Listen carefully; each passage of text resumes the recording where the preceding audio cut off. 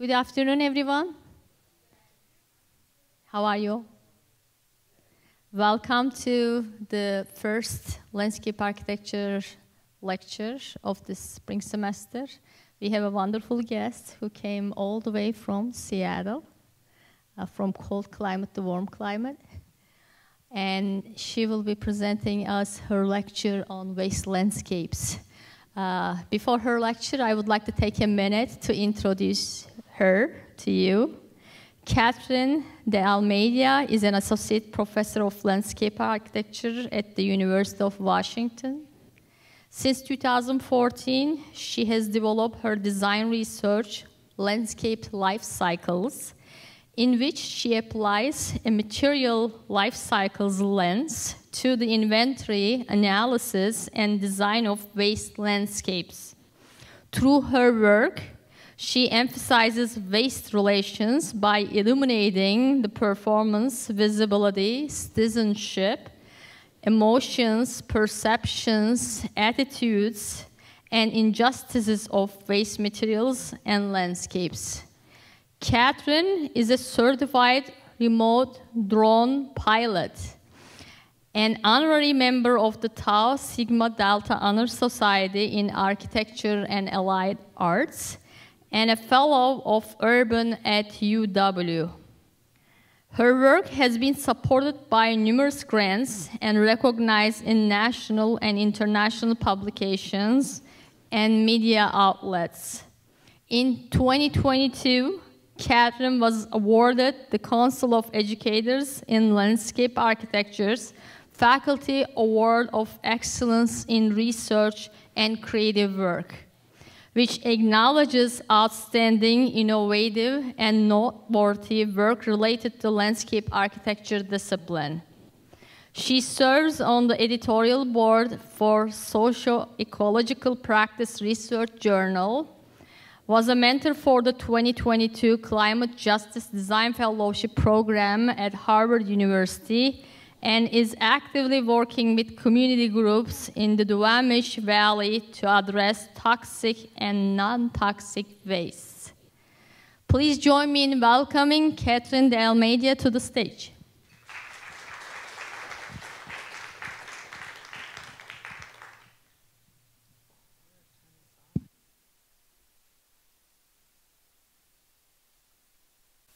Okay, thank you, Ebru. Can y'all hear me? Yeah. Excellent. Well, thank you so much for having me and for the invitation. It's really great to be here. As Ebru said, I'm coming from Seattle, where it's been very gray and wet. So this feels like summertime to me. So yeah, it's quite nice. So yeah, I'm excited to be here and to share my work with you all. So before I get started, I'd like to acknowledge that I am based in Seattle and that I get to live, work, and play on the unceded ancestral lands of the Coast Salish peoples, the lands which touches the shared waters of all tribes and bands within the Duwamish, Suquamish, Tulalip, and Muckleshoot nations.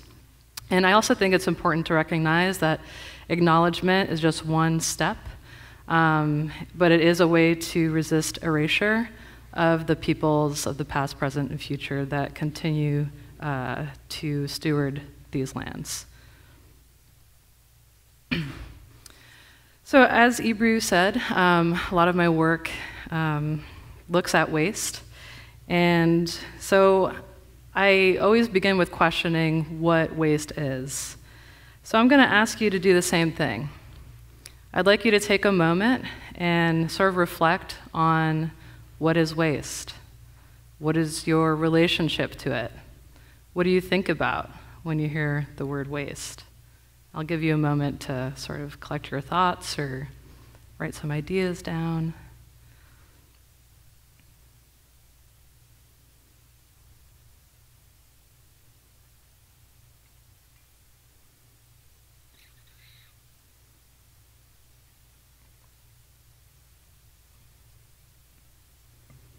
I ask my students to do this at the beginning of every class, or every time I teach a class in which we're investigating waste. We start with this question, and we revisit it throughout the quarter.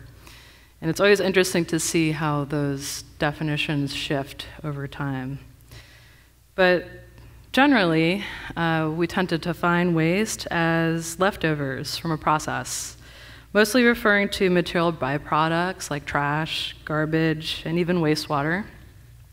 And it's often associated with negative feelings and uselessness. So let's use this as a starting point. My research seeks to demonstrate how waste is much more expansive, pervasive, complex, and nuanced than one might think. So while my work and presentation broadly focuses on waste, I also like to provide a little bit more context for the work and bring in the term margins as a key term because of its spatial implications. When we think of margins, we tend to think of edges, but margins don't only exist at the edge. They're also a trash can, vacant lots located in centers of built environments, and underserved communities that are marginalized by oppressive systems that create environmental and social injustice. For me, margins are waste conditions that are present everywhere. They are neglected byproducts of forgotten materials, spaces, and communities that are undervalued. And so my landscape life cycles work seeks to activate these marginalized, often abandoned conditions. I'm really fascinated by material flow diagrams like this one. They visually document the different ways that processes work. They illustrate interconnections and how each component impacts others. They describe hierarchies and relationships, both linear and nonlinear processes, what contributes to these processes, and how materials flow in loop, where they get reincorporated in a process or dead end. Inspired by diagrams like that, I've developed a working diagram of my evolving work, which visualizes my constant desire to integrate and hybridize singular conditions, and to document the relationship between separate things. I do this not only in my design research, but also in how I teach and engage with communities. All the components influence each other. Throughout this presentation, I'm going to unpack some of my work through speculative projects, studios, research, and community engagement. And so in the spirit of this diagram, I'll share my work with you as threads that lead to the continuous development of what I call landscape life cycles. So, what's landscape life cycles? Western societies tend to think of systems like ecology, economy, and society as separate linear systems.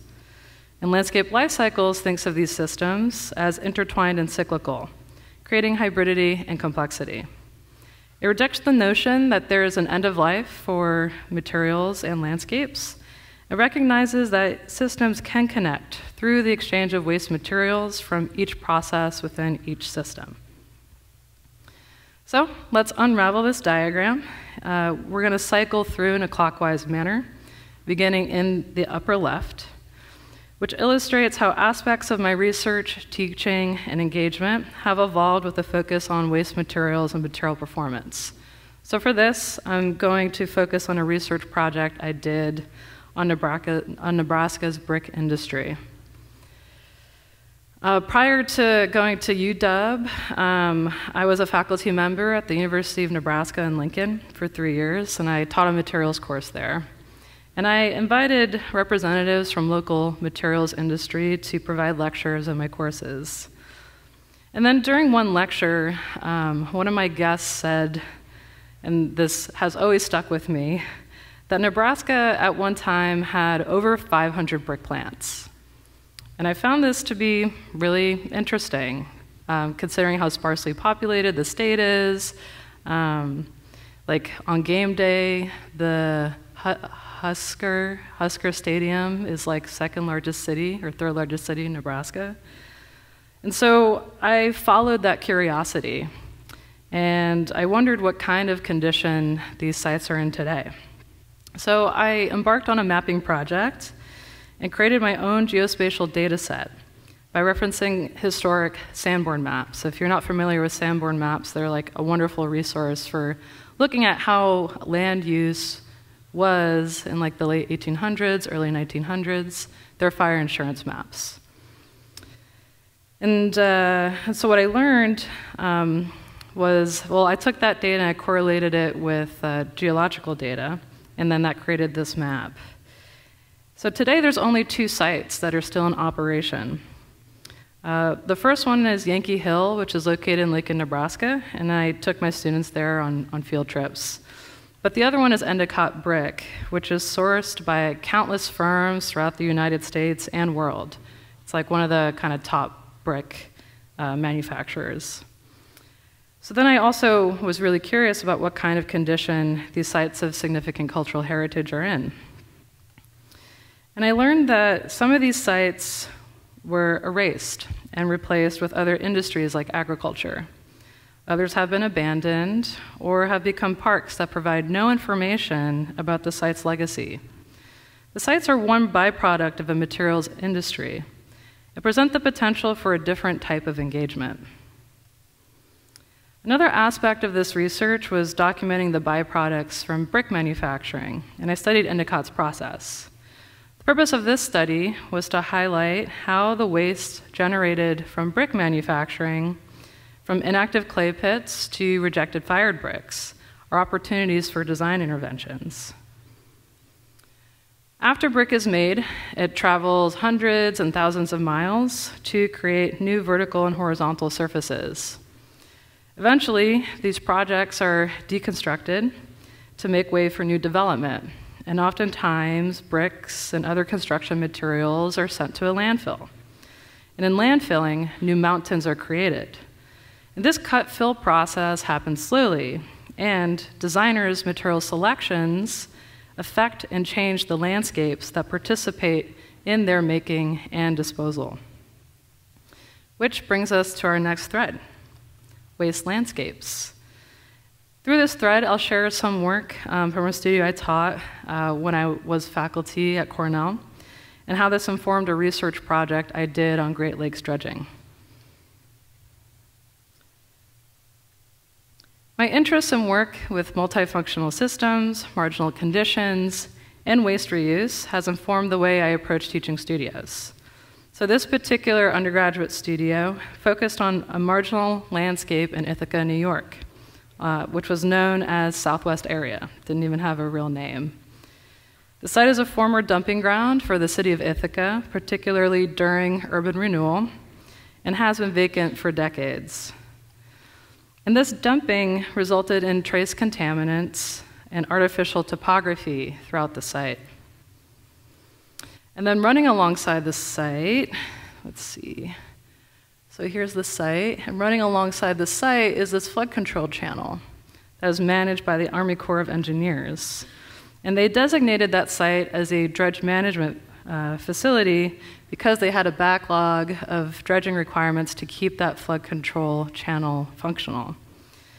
And so after they do the dumping of the dredge material, whatever happens to that material after the dredge is dewatered was yet to be defined.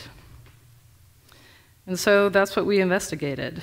I challenged students to develop strategies that transform this waste landscape with new active economic, ecological, and cultural programming that exchange waste materials, while incorporating the dredge material into their projects. This particular student proposed mushroom cultivation, renewable energy generation, and wetland creation, in which each program's byproducts benefited the others. This student developed their project around biomass production, proposing to retrofit the local coal power plant to produce energy from biomass. In this case, dredge material is used to continue to build up a series of mounds, replenishing the soil and creating various ecological conditions through a variety of biomass-rich plants. Teaching that studio got me really interested in the ways dredge material is managed as waste. Across different cities in the US, it is categorized like municipal trash and even radioactive byproducts. And so I undertook a research project focused on dredging in the Great Lakes Basin. There is a ton of dredge material that's extracted to maintain shipping channels. Because dredge is treated as a waste material, it goes to landfills of land, which are called confined disposal facilities. Like landfills, these landscapes are running out of space. So developing an alternative strategy for finding a way to reuse this material is critical. There's one CDF called the Erie Pier in Duluth, Minnesota, and they've developed a technique to separate fine and coarse materials and are diverting that material for other uses. And so, learning from that case study, this useful waste material has the potential to be diverted and jumpstart the reclamation process of waste sites within the basin. This map displays 100-mile radii from each CDF, mapping waste sites found within this zone. So these dots represent around 5,700 design projects waiting to be done by landscape architects and architects like you all in the Great Lakes Basin alone. I also just kind of want to highlight that this is a form of speculative mapping where you can start to pull together different pieces of information and use that to make an argument for a project or for a design proposal. The Dredge project, for me, revealed how cultural attitudes towards waste dictate how it's managed. It's an emotional response rather than a rational one. And such attitudes are not only applied to material and spatial byproducts, but also marginalized communities, resulting in a thread I call waste injustice, which I'll describe through a recent studio and an ongoing research project I've been developing on citizenships.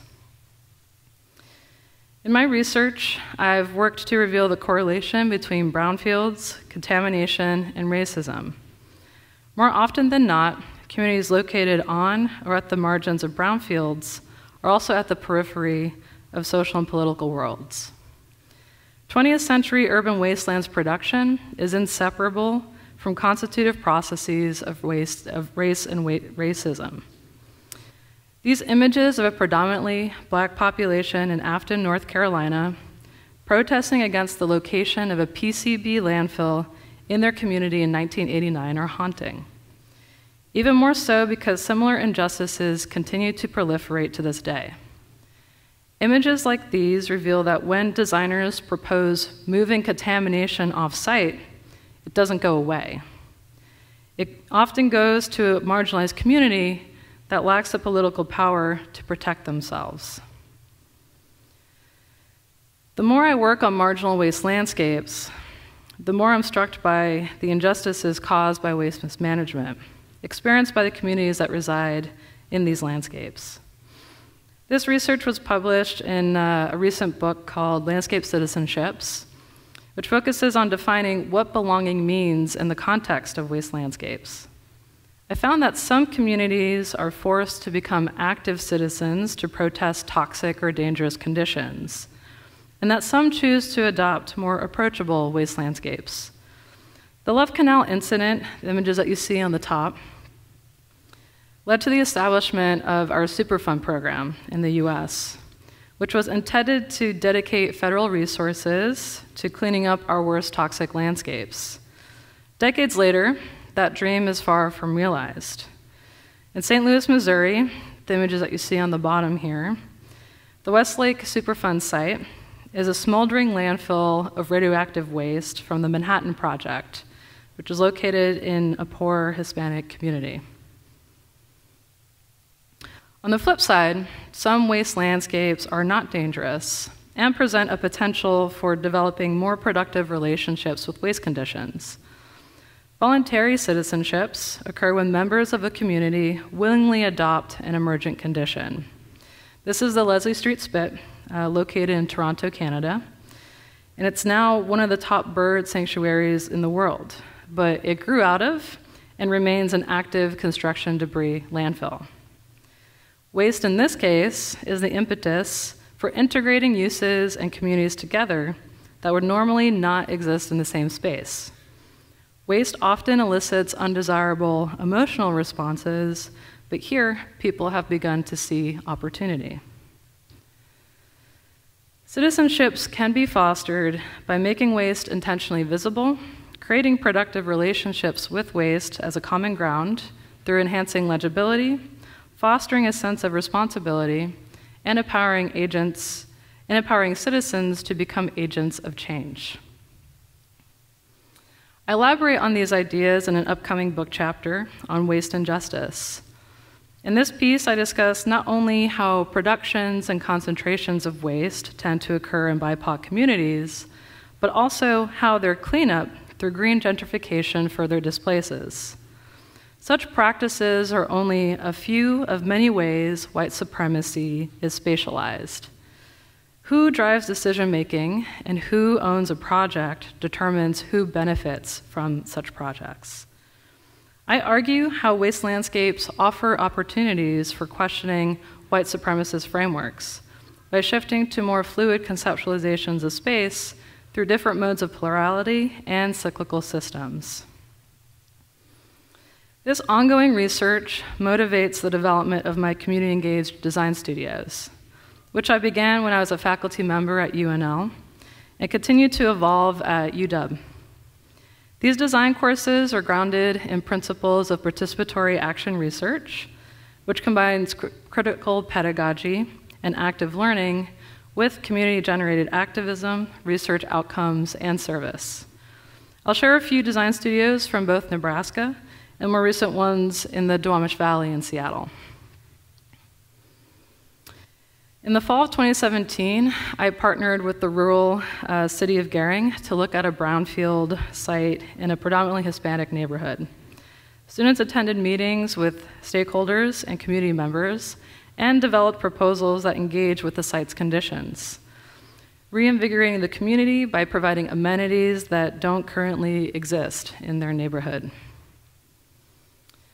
I believe digital technologies can bring visibility to the invisible and provide a voice for the voiceless. So the following year, in 2018, I integrated drone mapping into the studio, engaging with both rural and urban communities who lack inequitable data access for community development projects. I find this technological tool to be incredibly powerful for documenting underrepresented marginal landscapes. It enables the precise, real-time acquisition of site data, and then it generates 3D geolocated topographic models of a site and its context. So I'll demonstrate this with work that was done in the studio at UNL. For this studio, I partnered with the Omaha Municipal Land Bank, which owns hundreds of vacant lots in northeast Omaha, Nebraska. Underprivileged communities of color are the primary residents of these neighborhoods. We met and worked with stakeholders throughout the process, and so I'll share one of the projects from one of the student groups to describe what that design process was like and the different methods we used. We were given 3 nearby sites with the request that these sites be temporarily activated to stimulate community engagement and future development. This project was heavily grounded in mapping the context of these sites. The exercise that these students did revealed the stark disparity between demographics, income, and the lack of food, art, and recreational programming in the neighborhood when compared with other, more affluent neighborhoods. The group developed everyday and seasonal programming around certain holidays, proposing to partner with local organizations. They also created a traveling art board for community engagement activities to solicit feedback on the future use of the sites, working across multiple scales, from the site and neighborhood down to even the material assemblies. When zooming back out, the group speculated on the impacts to walking scores and amenities their project could provide as it travels around and activates other vacant lots. This work has informed recent projects I'm currently engaged in Seattle, which is focused on the Duwamish River watershed and Superfund area in southwest Seattle. If you're not familiar with Seattle, this little thumbnail map up here, this is where downtown Seattle is, and this red box is the map that you see here. This is the Duwamish Valley. And this is the Duwamish River. This light blue line is what the river was like before it was industrialized. And then that yellow line is what it's like today. It's been channelized and industrialized. And that yellow line also represents the boundary of the Superfund site. It's one of the most polluted rivers in America. And then on the right, you see an image on the north side of the river, looking south, and an aerial view of cleanup efforts, and these were both documented using a drone. So working with several colleagues across UW and its three campuses, I'm the only landscape architect on this team. I get to work with a lot of different scientists.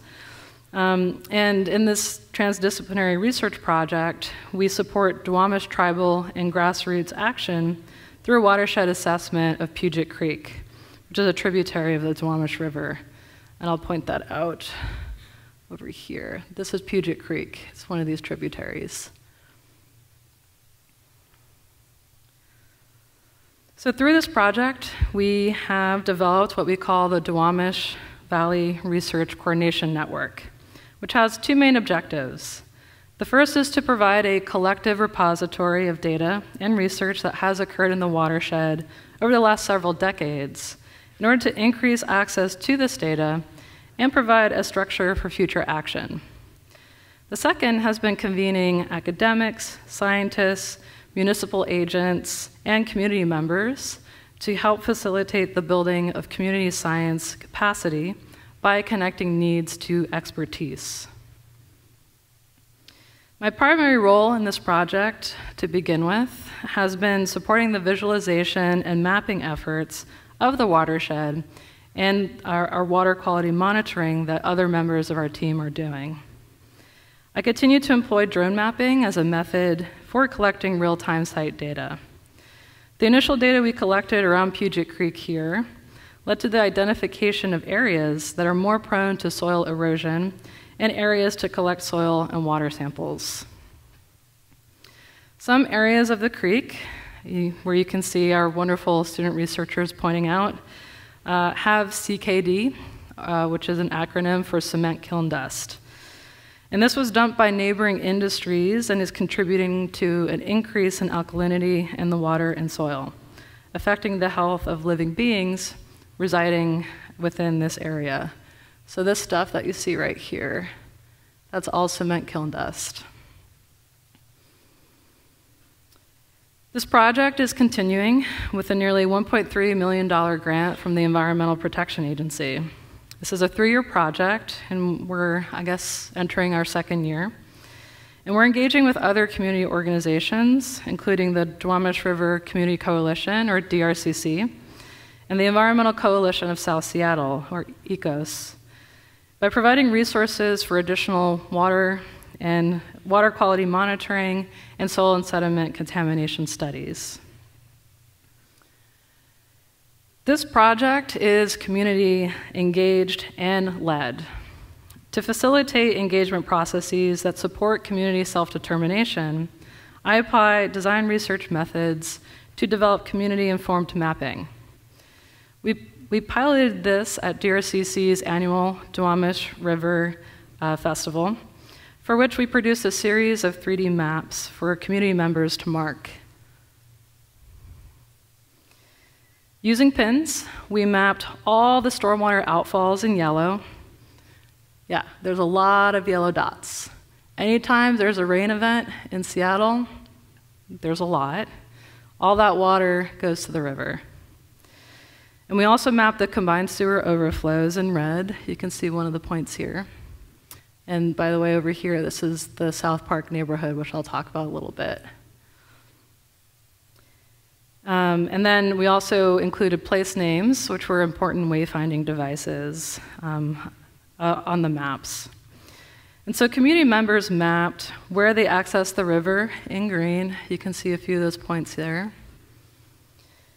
And then used flags to mark areas of concern for our team to prioritize in our sampling. The numbers correspond to numbered cards that then community members filled out, which provided more details and stories about these locations. We have mapped these points digitally as part of a larger interactive story map for the broader, to provide broader access, broader public access to our maps in the future. It has also become a form of quality control for our team. The black points are areas where community members have told us they're concerned about, and the green dots illustrate the areas that we have sampled so far, and the red ones are areas that we're going to be sampling over the next year. Finding strategies to communicate this complex data is really critical, especially to a broader public. And we're testing for a variety of different contaminants, PCBs, PAHs, heavy metals like arsenic and lead and mercury, and dioxin and furans. We're starting to use Tableau, which is a data visualization software, to process and visualize this data. We plan for these to be interactive, so that way community members have agency and autonomy to sift through this data on their own terms and find information in a way that reduces barriers to data access. This research will inform which areas to target for future remediation and ongoing monitoring. This work has highlighted for me the important role that landscape architects can play in facilitating processes that are driven by community needs and actions. My research in the Duwamish Valley and on waste systems has become a strong focus of my advanced graduate design studios at UW. In the spring of 2022, students documented the relational waste legacies of the region, documenting how waste has reconfigured and polluted the river. Waste continues to move through and concentrate in this region. Topics of analysis included documenting material industries that have and continue to generate toxic and non-toxic forms of waste, such as cement manufacturing, which you see here. And students mapped their material movements and outputs geographically through material processing diagrams and through time, documenting their legacies and then also speculating on what effects might continue into the future. Other topics of analysis included the stormwater and wastewater management systems, and how the construction of combined sewer overflows through the 1960s has had a long-standing effect on the Duwamish River and the health of water bodies within the region as a whole. Students also documented efforts that are taking place to mitigate these effects, such as the construction of wet weather treatment facilities that hold water during overflow events to prevent CSO discharge. Other research also entailed documenting the histories that led to the designation of the Lower Duwamish Waterway as a Superfund site. This student illustrated this by following the sediment and how it's transported, describing how dredging has not only been used to maintain the shipping channels in the Lower Duwamish River, but is also extracted, they also extract these contaminated sediments. What they do with that, they burrito wrap them, that's a technical term that she found in reports, in train cars. And then this is shipped to the Roosevelt landfill, 250 miles away, and is used as a daily cover for garbage. Around the same time, I was connected with the Duwamish Valley Sustainability Association, or DVSA, and Sustainable Seattle, or S2, who have been working on developing a pilot project for a community-owned anaerobic biodigester to divert food waste and create a series of beneficial byproducts for other community organizations to use. However, how the project lands and the potentials and opportunities the project has were questions that they brought forward. So this led to some research on a series of case studies that are examples of community-focused zero-waste initiatives.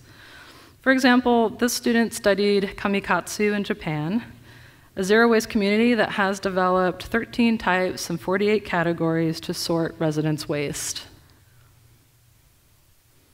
One of the case studies that DVSA has been looking to as a model is zero-waste Vashon, which is an island across the Puget Sound from Seattle.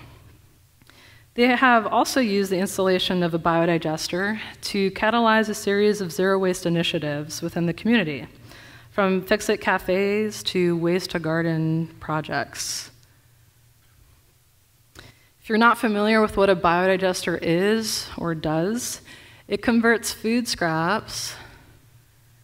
It basically operates like a stomach. It converts food scraps into compost, biogas, and liquid fertilizer.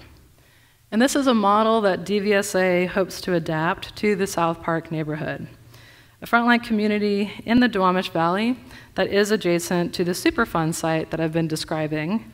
And they've been experiencing a variety of injustices, from gentrification to air pollution to flooding from climate change, and air pollution from neighboring industries and highways. Our conversations quickly evolved into a partnership, and we kicked things off with a design charrette with our students, members of DVSA and S2, and Duwamish Valley Youth. Working in 4 teams of 3, our graduate students shared their initial ideas for the biodigester project, while also learning about the daily experiences of our young community members. We closed the session out by developing visioning boards, in which each team merged initial students' ideas with the hopes, desires, and creative visions of our young community members. These collages became an important touchstone for our students as they developed their projects further. Our students presented their projects to local professionals, UW colleagues, and community members to solicit their feedback, but more importantly, it sparked a discussion on how a community-owned biodigester can serve as a catalyst towards developing a just circular neighborhood in South Park. The 4 projects offered visions for how the biodigester might become phased and what other phases of development could be propelled by these efforts. Additionally, each group provided visions for how these efforts could lead to community-owned infrastructures and help support local economies and community wealth building. I'm continuing to work with DVSA and S2 through a number of efforts, from applying for more grant funding to working with them and a student to synthesize the work from the studio and develop conceptual plans for the biodigester. And so this led to another advanced interdisciplinary design studio I taught last spring. Here you can see photos of the earlier parts of the studio. During the first few weeks, we went on initial site visits, and students presented some of their preliminary research to community members and partners for feedback. And we held an initial workshop to explore core ideas for what we are calling a just circular community, which aims to infuse principles of just transition and resiliency with those of circular economy. Additionally, we were awarded a $50,000 grant called the Research to Action Collaboratory, which aims to build relationships across multiple organizations and partners. So like the EPA grant, this one has community members as co-PIs, or co-primary investigators. And through both the studio and the grant, we're exploring what just circular communities are and how they might operate. We're establishing core principles and a framework for how the biodigester can scale up to the neighborhood scale. And we're testing ways in which landscape systems can become integrated into affordable housing and what outcomes and community-owned infrastructures can be supported by this.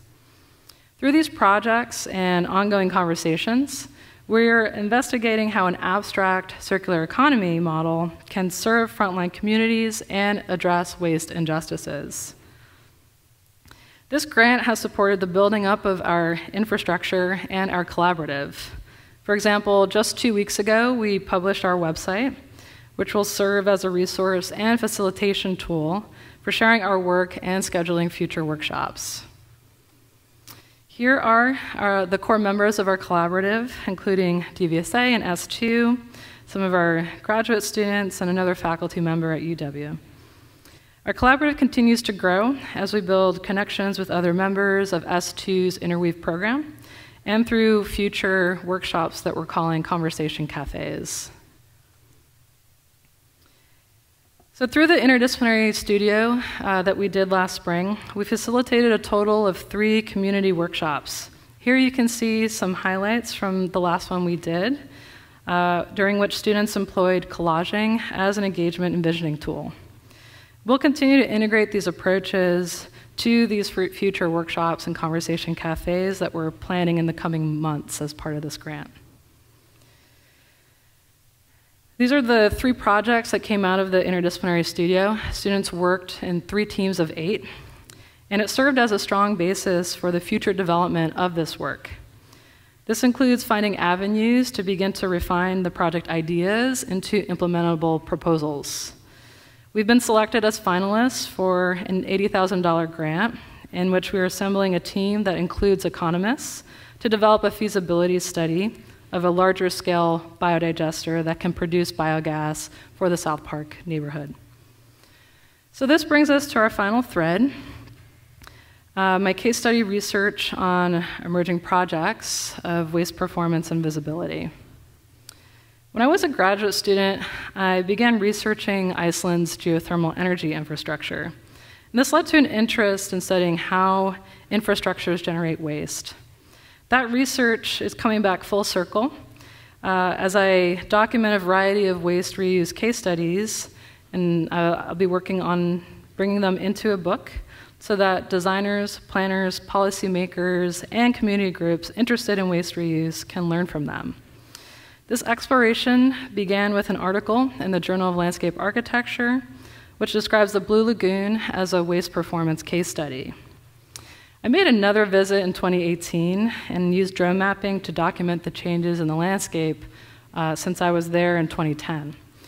And I was really amazed by how much these landscapes have changed, and now even more so with the volcano that has been erupting, that I'm sure some of you have heard about. And the newly emergent relationships that have evolved since the Blue Lagoon has started.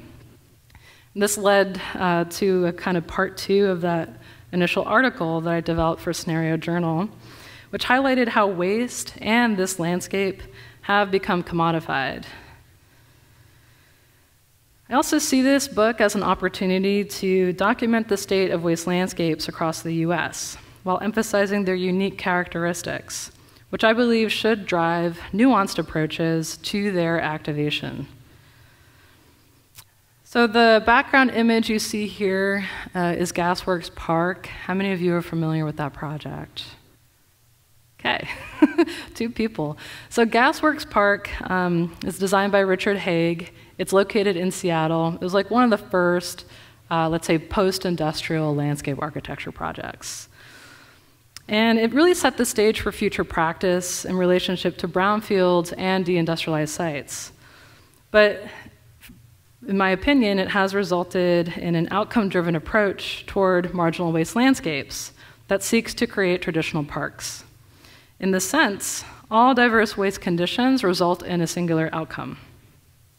However, I believe these landscapes warrant more diversified, nuanced approaches that result in decentralized outcomes, landscape life cycles approach. And even though I'm a landscape architect and I believe in the power of open space, I also believe we can do much more with the specifics of these sites and their places by layering uses that engage with waste conditions and directly support the communities most directly affected by them. If you're interested in learning more about this topic, about a year ago, this chapter was published, which I wrote as a primer for readers to understand waste and its impacts on urban landscapes. It describes a needed shift in human attitudes toward waste, from burden to asset. In that chapter, I outline the following design principles, which is what I'd like to end on. Waste is life, not death. Think of waste as the beginning, not the end. It is what gives landscapes life cycles. Work with it, not against it. Landscapes are always changing, and uncertainty is normal. Anticipate and embrace waste through all stages of a project. 2, infinite uses, not infinite resources. Given the current function of capitalist material-based systems, waste is a bountiful renewable resource. Be resourceful and develop recovery mechanisms. There are always more possibilities for new uses than are currently known. 3, multiple, not single. Integrate, do not segregate. Everything is interconnected and eventually affect each other. Design and plan interrelationships. Hybridity breeds novelty. 4, flexible, not rigid. Boundaries are fluid. Let materials, things, objects, and spaces be layered and take on multiple identities. Open-ended systems are flexible and dynamic. And 5, human economies of care, not monetary economies of extraction. Care establishes priorities, a set of actions, and place attachments. Know which communities you are designing for and how they might be affected by your designs. Care is relational, not transactional. Maintenance and care are transformative to people and place. Labor's everyday actions must be made visible as an integral aspect of interconnected networks. Thank you all so much for your attention, and I'm looking forward to your questions and the conversation. Thanks.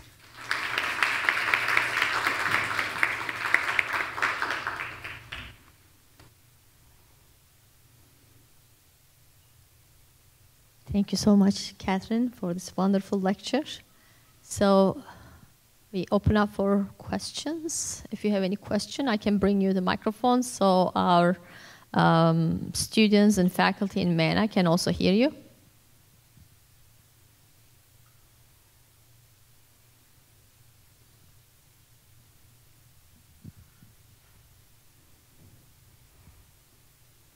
Hey, Catherine.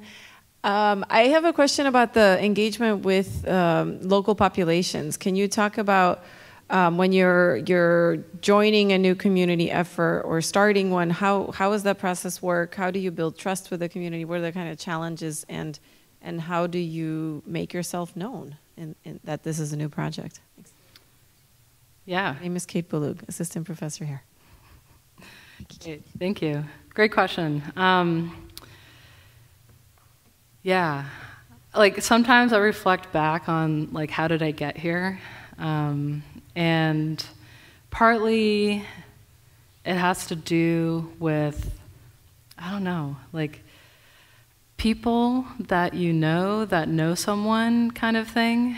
So my relationship with DVSA started because one of my students was volunteering for them.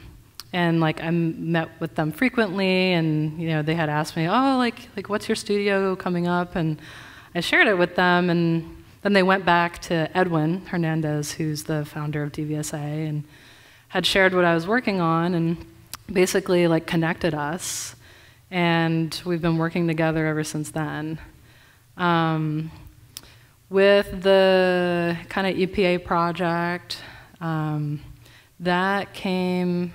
The first part of it, we were working in Puget Creek with the Duwamish tribe. That came through one of my collaborators, who I got connected through from someone else that I had met at UW through like a totally different thing. I guess all that is to say, like, talk to people and grow your network, and like share what you're working on, share what you're interested in. And connections will, I guess, like kind of emerge from that. I would say like every community project I've worked on, I have not pursued. It's come to me, and I've been very fortunate, like because of that. Yeah, so I don't know what else to say other than, yeah, I've been very, very fortunate, and yeah, and it does take time to build that trust also.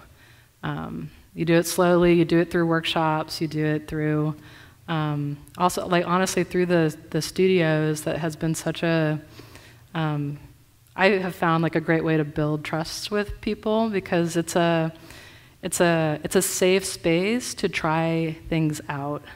You know, you're not actually like, we're gonna go do this, but honestly, at the end of every single one of them, they've been like, how can we do this? So yeah, I mean, I guess it takes time, and build your relationships.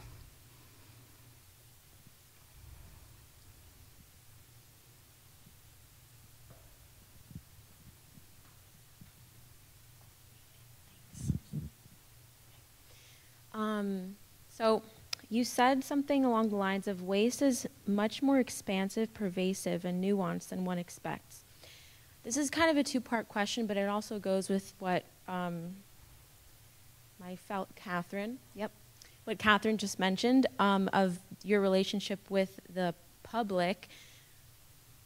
When you are talking to them and trying to have that shift in thinking of what we usually think of waste as, how has that been going for you? How have you been able to kind of see the effects so far on the public, at least the people you're engaging with? Have any of them started to have that mental shift and view waste differently? And yeah, how's your progress, I guess, on that? Yeah. And my name is Jenny. Jenny? Yeah. Great. Thank you, Jenny. Yeah, great question. Honestly, I see it a lot more in my students, because I get to work with them every day, and I do these like checkpoints of like, okay, what's your definition of waste now? What is it now? We do it like 3 to 4 times, and I see that shifting. In community workshops, it was really like the third one that I shared from the interdisciplinary studio. There was an aspect before we even did the workshopping with students. I had community members do sketches of a couple different terms. And one of them was like environmental justice, community, and circularity. And then we had a conversation about it. And even just through that exercise and through that conversation, there was already a shift in mindset happening. And then as they met with the students, and because that was like a sort of midterm for the students in terms of where they're at in their projects. And then I think after working with the students, I remember one community member saying like, "Whoa, like I didn't know you could do all this." So yeah, it's a slow process. One of the things that we're going to be working on now as part of the RAC grant, the Research Action Collaboratory, the Just Circular Communities project, is a series of conversation cafes. That's like how we're starting. And there's like so many community groups in Seattle that have really strong interest in certain things, but there's also a lot of overlap. And so we're using this to help to facilitate these conversations. And I think a lot of folks are interested in waste reuse. They just don't like say it that way. And so it's also like, finding a way from people with like different backgrounds and cultures to kind of share their perspectives, because that's also going to shift the conversation too. So I guess the short answer is it's ongoing, but those are like a couple of examples of where I've started to see that happen. Yeah, great question. Any other questions?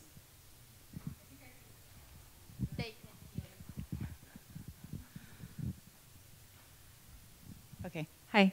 I'm not really sure what my question is. I just wanted to know if you have thoughts on landscape architecture's role when it comes to activism and advocacy, especially when it comes to environments that have been affected by disasters like the East Palestine derailment and things like that. So I just wanted to get your thoughts on that. And then the idea of visibility and even flow charts for disaster areas. So I'm curious if you have thoughts about that. My name's Simone. I'm an adjunct professor.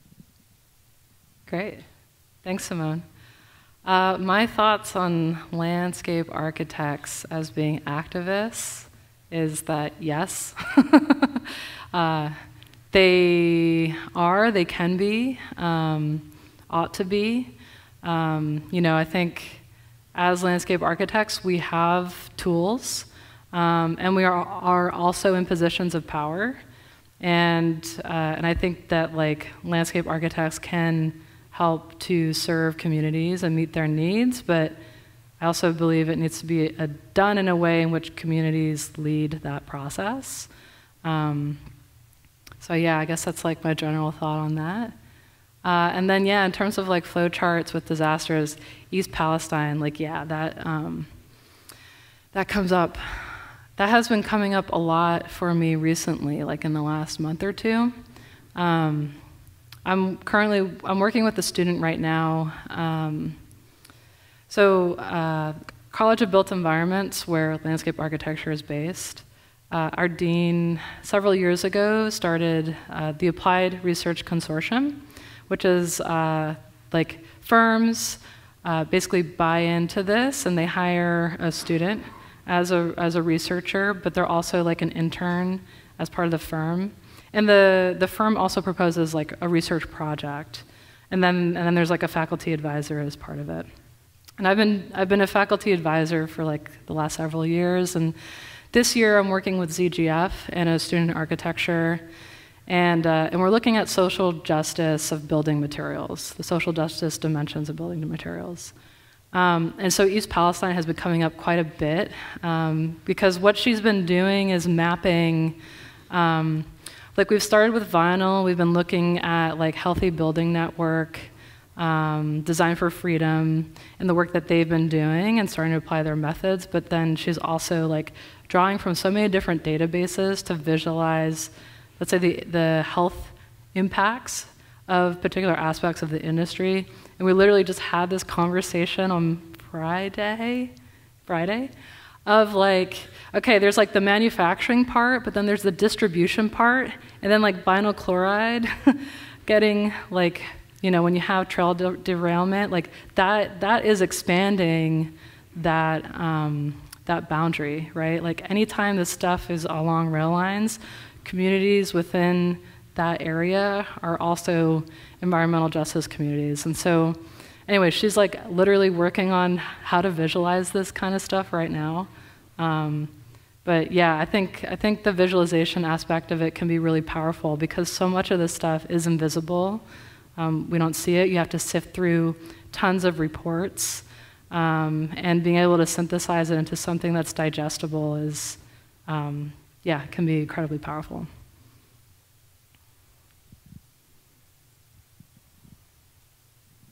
Two small questions. One, I'm curious what sparked your interest, your initial interest in the idea of waste landscapes, and where are you going now? Where do you see yourself heading now? Yeah, thanks for that question. So this place, when I was a graduate student, I got a travel grant to go to Iceland, and I just proposed I'm going to look at geothermal energy as a material and document its life cycle. And going into it, I was it's renewable energy. And then going through it and interviewing people and going to all these places, I was oh my God, waste is everywhere, even within a renewable energy process. And then when I came across the Blue Lagoon, how many of you are familiar with the Blue Lagoon? One person. Okay. So the Blue Lagoon, all right. So this is the Svartsenki geothermal power plant. It's the first combined heat and power plant in the world that uses geothermal energy. It's actually under immense pressure right now because the eruptions that have been happening in the Reykjanes Peninsula are very, very close to this. They even had to shut off power for part of the region. So anyway, after producing energy, that water that they're using to heat up to heat up fresh water, and then the steam that they're using to run turbines, that water cools down, and then they can't use it. So they dumped it into this landscape. And because there's all these minerals, it solidified the pores of the bedrock, and this lagoon formed. And then fast forward, it became a recreational space. And they found like all of these novel microbial and algal species. And so anyway, going there, I was like, oh my God, this is like an emergent waste landscape.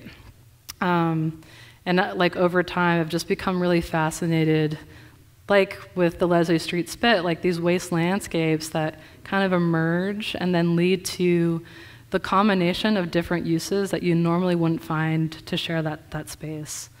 So yeah, that's how I got into it. And then where I'm going next is starting to synthesize this work into a book and setting it up as like a series of strategies that occur at different scales, from material to like community. Yeah. Mm-hmm. Any other questions? So my question is about drone. How did you learn and do you teach it? Say that again? Drone use. Oh, drone, yeah. How did you learn and do you teach it to your students? Yeah. How did I get into drones? This project. Yeah, I think when I went, I got funding to go back to the Blue Lagoon, and part of that I wanted to start to experiment with new mapping methods, and so I like wrote that into the grant, and I was able to buy a drone, and so I guess that's how I got into it, and then got myself licensed. At UNL, I was able to integrate it. I haven't been able to integrate it as much in Seattle because of the airport, and you have restricted airspace. So you have to, like, it has to be timed really, really well. Like, even doing the drone mapping, like around the Duwamish Valley, we've like run into hiccups depending on the day, because restricted airspace, like, if it's restricted, it'll even be restricted like on game days, because you can't fly around stadiums on game days, and then like your drone literally won't fly. So there's like a block on it. So anyway, that's something that I'm like interested in doing. Might even teach a full class on drone mapping and remote sensing, but yeah, that's like a later time. I will sign up. Sounds good. Any other questions? So thank you so much for coming all the way from Seattle and sharing your work with us. Thank you, Catherine. Thank you for having me.